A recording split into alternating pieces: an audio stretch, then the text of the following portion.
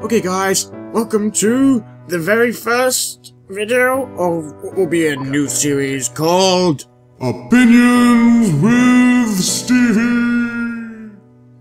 So yeah, this is the first episode of Opinions with Stevey. What do you think of the thing I did? It took me a while to try and figure out how to do that. So if you guys like it, I'll keep it. But you know, say something in the comment section below. If you don't like it, then I won't keep it. It's fairly simple. But just quick thing about the gameplay. I'm playing Domination on Uplink on Black Ops 2. We end the game 200 to 79, and I go 37 to 15, and I'm quickscoping, and I get a quad feed. It's like a split 5-man and a very split 6-man, so yeah, it's do pretty well in it. Yeah, so but we're just gonna the first topic that we're gonna talk about in this series of videos is game developers, and mainly their preference to next gen game consoles over last gen. So, for example, a lot of games that come out on, well, I guess it's current gen now, Xbox One, PS4, they just don't have the same, well, they have more features than last gen, like Xbox 360, PS3, and then they charge more for it. Like when an Xbox 360 game came out, it'd usually be about between 35 to 50 quid. Like 50 at a stretch. I've never actually seen an Xbox 360 game come out for 50 quid. It's like 45 was usually the maximum.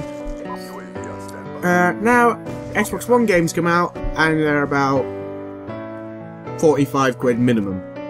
50 to 55 quid on the average. And it's like you're still paying, and the prices of the last gen consoles have like risen as well. Because it's like I bought Titanfall for like 43 quid, and it's fairly crap. Really, you don't get much to do on it. Like all it is multiplayer, and then that's it. There's no campaign behind it. There's no. Now there's a survival mode, which is quite nice. Frontier Defense. I've been playing a lot of that with Dominic recently, but getting off topic.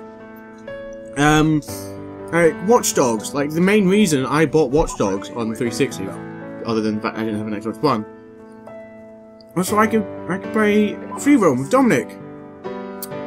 You couldn't even do that. You couldn't even, to start with, you couldn't even play with friends. I had to do matchmaking. And it's like, well, okay then, that's not why I bought the game. Because I bought it so I could play with friends, and there's no function. The only functionality was on 360 was races. It's the only thing you could create a custom match for. Not really what I wanted. My tongue is really sore because like I got ulcers and cuts, like tiny cuts along the edge of it, like the front edge, and it's really sore. But again, off topic. But it's like they charged me 47 quid for Watch Dogs, 47 whole pounds, and I don't even have half the functionality that the Xbox One version had, which was like 50 quid. They shouldn't be charging you that kind of prices for games that haven't got all the functionality. Oh great, car horns.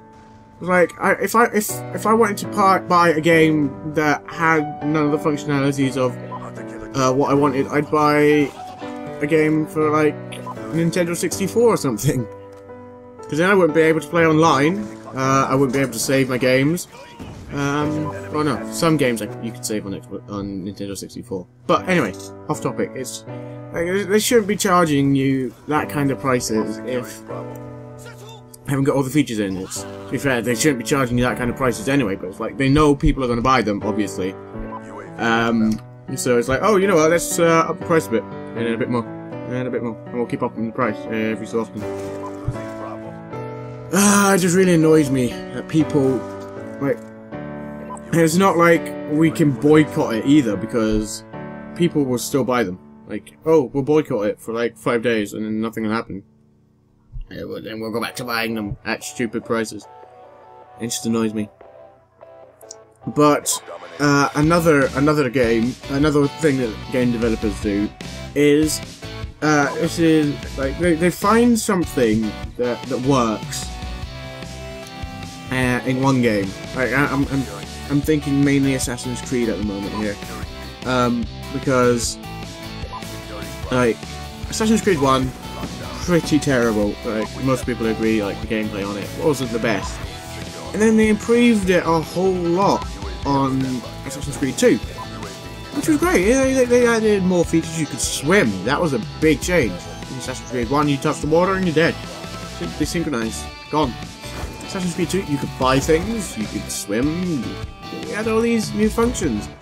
And they changed the UI and it looked a lot better and it was great. And then they changed it again in Assassin's Creed Brotherhood, which wasn't good. Like, in Assassin's Creed 2, you could travel to all these different places, and you could travel around all these different cities you could go to. Like, they were open world cities. You could. But in Assassin's Creed Brotherhood, all you had was Rome. That was it. You couldn't go anywhere. And then Revelations was similar, because all you had was Istanbul. And then Assassin's Creed, and they kept changing the UI and like how the game worked, and there wasn't enough changes to make it a good. There weren't good changes; they were just pretty crappy ones. And then like Assassin's Creed 3, they added more features, and they were good features. But the gameplay and the story was fairly bad. So let's not talk about that. And then Assassin's Creed 4, we can't even say. Right, okay, parkour was a bit off. They added so many new features. I mean, you captained a ship. You were pirates. You had like the entire Caribbean, well, not the entire Caribbean, but a massive chunk of the Caribbean to explore, and it was just insanely great. And then in Assassin's Creed Unity, they kind of fucked shit up there. Let's not talk about that. Because there's a fair few things wrong with Assassin's Creed Unity. But yeah, it's like people, like they find developers, they make a formula for a game of all the right things. Like the UI looks great, the HUD looks great, the gameplay is great. They've got a great storyline. Like multiplayer is great. All of this, everything is great. There's like a few niggles and a few glitches, but overall it's great. And then with the next installment, they've completely forgotten everything that they've done there and scrapped it and said completely forgotten about it and just made new stuff up. It's ridiculous. But we are drawing to a close on this video. So I hope you have enjoyed the first episode of Opinions with Stevey. This was quite a lenient one, a small problem, but yeah. Don't forget, everything you need to know is, as always, in the description below. I've been Stevey, you've been subscribers. Peace.